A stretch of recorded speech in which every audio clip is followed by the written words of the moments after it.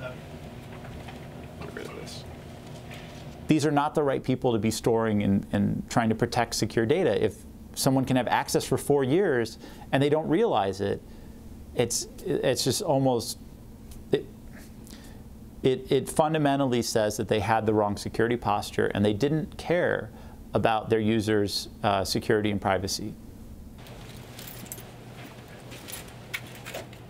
Really, they were collecting an enormous amount of data that they, in many cases, didn't need to be holding for very long periods of time.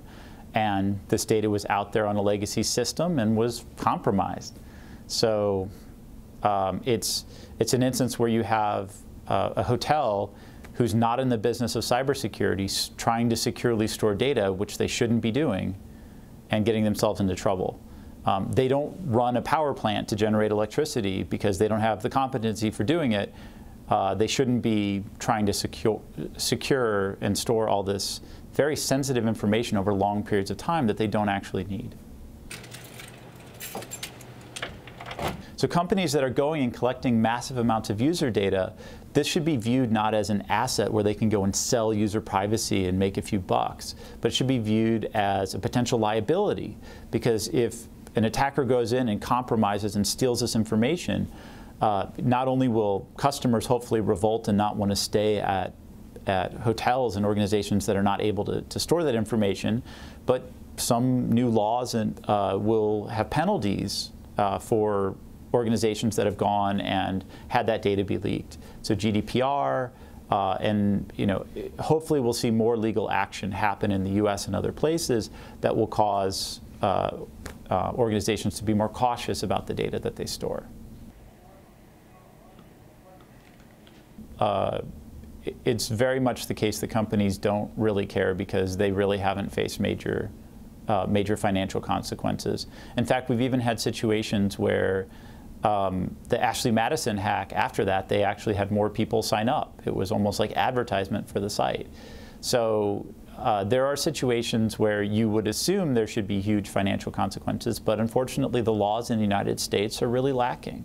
The GDPR is a very positive step in the right direction, and I expect that we may see some financial consequences coming out for data breaches in the future because of it.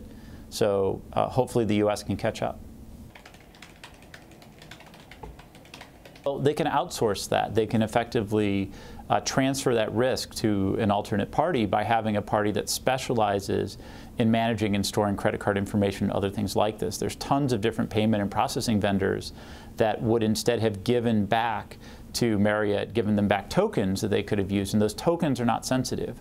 Instead, they were foolish enough to store, even encrypted, they were foolish enough to store credit card information, and now that information is potentially at risk depending on what other information the attackers were able to do, if they're able to steal the encryption keys. So they just shouldn't have been keeping that stuff in-house. It's a very 101 mistake to make. There's some data that they may have to keep for some very short period of time. So in some countries, you're required for maybe up to a year or so to keep passport information so that you can file that along with tax information. But there's no reason to have passport information longer than that. There's no reason for them to keep information longer than is required for them to do so. Someone comes in and wants to talk about something for 10 minutes and then... The real place where you can make an effective difference, other than doing the typical credit monitoring and other things like that, you can try to do after the fact. But ahead of time, you can ask them what information they actually need to have in order to go and provide you with the service that they're meant to provide you. So a lot of cases, hotels do not actually require most of the things that are on the sign-in sheet. Like I will not provide most of that information when I go to check into a hotel, and they still let me check in. Well, there's all sorts of different fraudulent activities that you can launch given this information. In some cases, with a passport number and other things like that, you can open a bank account, you can use this as a way to get loans or do other types of identity theft. So there's some very serious potential consequences from this.